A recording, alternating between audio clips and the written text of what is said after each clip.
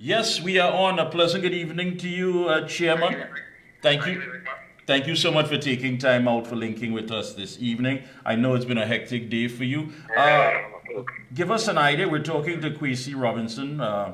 He is the chairman of the Tunapuna Piarco Regional Corporation and the PNM Social Media Officer. Chairman, give us an idea of what are the challenges, if any, taking place in Tunapuna due to the weather.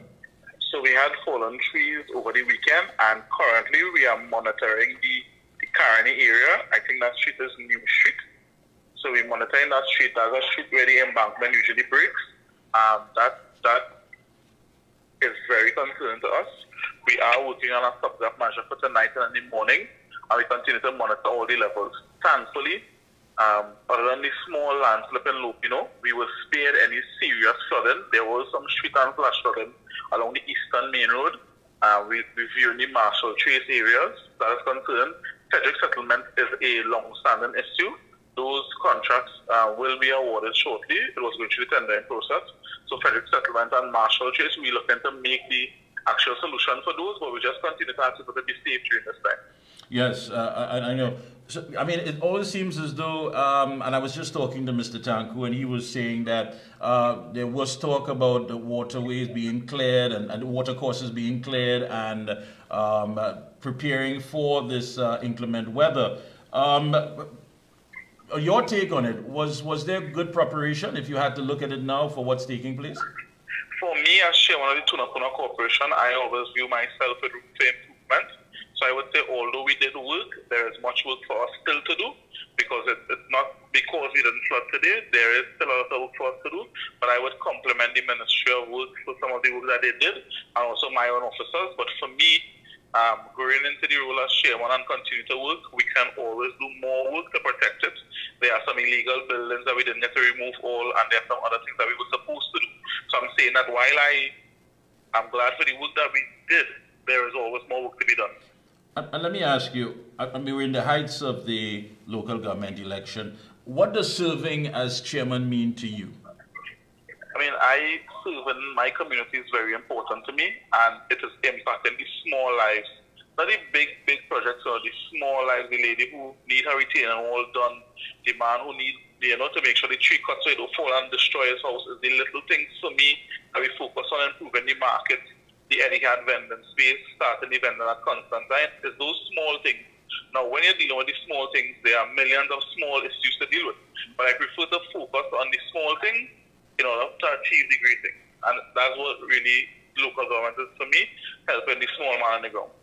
And getting the essence of what you're saying there, it's about ensuring that the people are served, the people who normally would not get that attention based on the fact that they may be overlooked or just, stressed out to the fact that they've been trying their best to get something done, but they're not getting it. Now, taking that in consideration, I think what you've done there was set the tone as far as yourself moving forward with this local government election.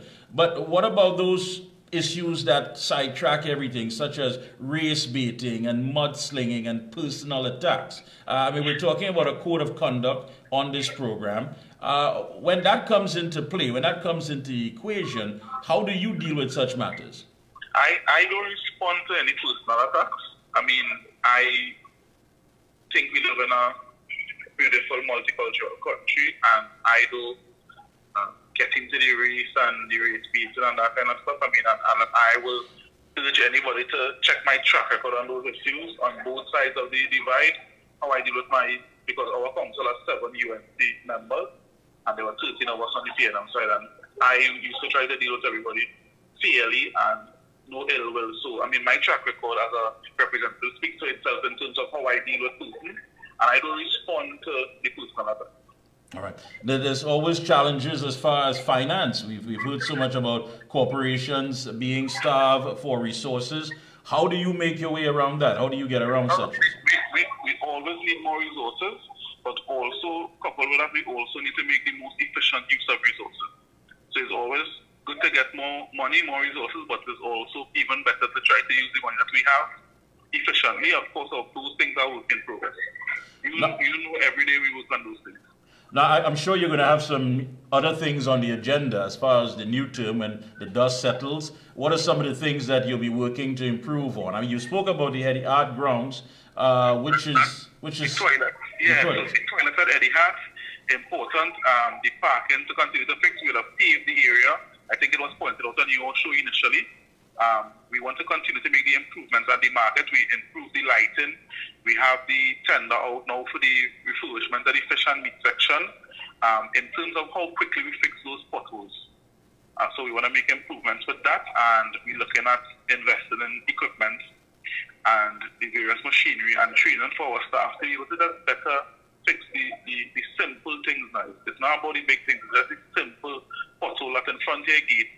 And 3-4 months you call me and I haven't done it yet. And I understand that. So those are the things that I want to focus on once given the opportunity again. Now, you spoke again about Eddie Hart grounds. Is there going to be another location that is going to be similar to that nightlife market? Yes, we'll be looking at Constantine initially. So right now, because we learned from the mistakes at Eddie Hart, we're currently constructing a toilet before we start any vending and proper wash facilities there. So whether we go ahead with that vending facility or not at Constantine Park, we will have the toilet facilities fixed and up to the standard that the budget require. So we're looking at Constantine Park. We are looking at somewhere between the roundabout by Caroni and the licensing office. We have been in discussions with the various ministries, whether it's works or agriculture, to get a piece of land there to also move the crab vendors to a more sanitary location than on the side of the river with water, and we're working on that. We've already collected the data with the number of vendors there. But we want to move them somewhere that has parking facilities so people have to pull outside to get into accident and also running water because of the shell food they're dealing with. So we continue to work on those things. So we're looking at that Caroni area to do that type of economic development. Now, you are the social media officer for the People's National Movement. Give us an idea if you can capture the essence of what's taking place in the screening and in the camp. What would you say?